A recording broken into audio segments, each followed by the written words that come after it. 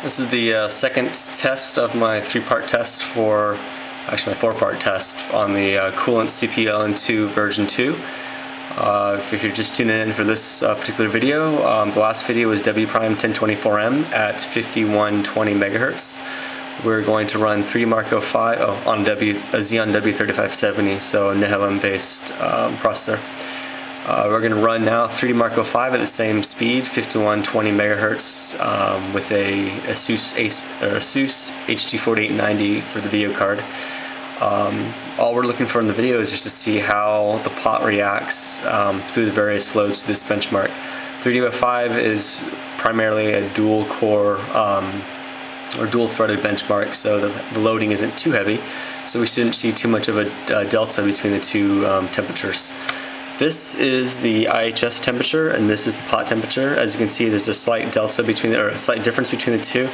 I believe right now this probe is actually reading a little bit too cold. The fluke usually is pretty accurate,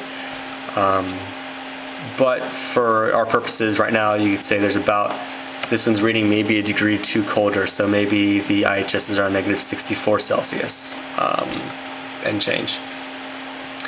All right, let's get this test going.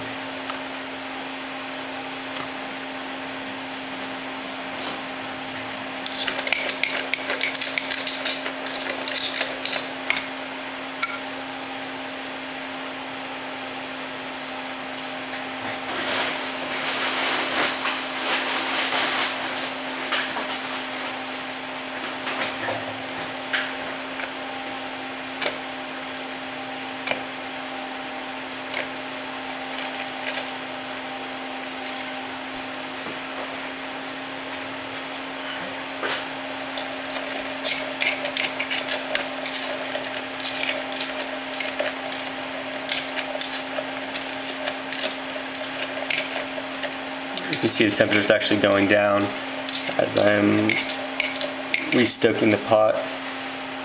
One big thing with dry ice that you can't just let it sit. You actually got to constantly move the dry ice around in the pot and press it against the base to get the most effective cooling out of it.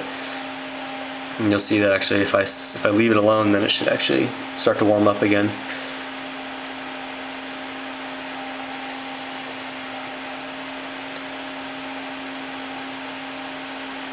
Right now we've got a pretty impressive,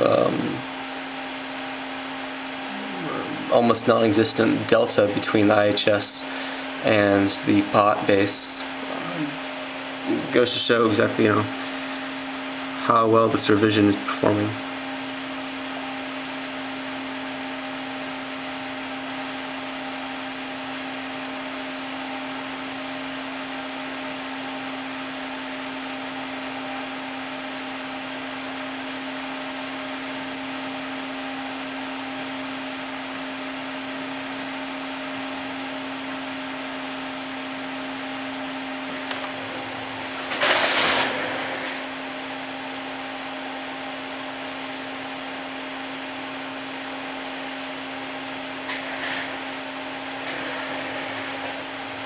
I just took the numbers from the last time I ran this test on the CPU-LN2 Rev2, and we were last time at 5 gigahertz at 1.5 volts.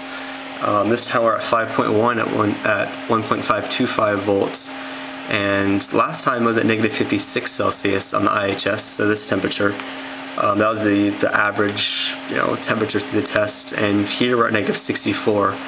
So you can already see it's a monumental improvement in performance, and I'd have to say I attribute that to one, the base, and two, the sheer volume.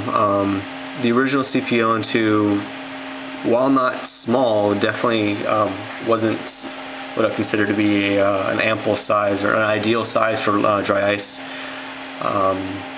This pot though is monstrous. You can nearly fit a Coke can inside of it, so plenty of volume. And you can pack plenty of dry ice and acetone inside of it to help dissipate all the heat from the benchmark, or from the processor running the benchmark.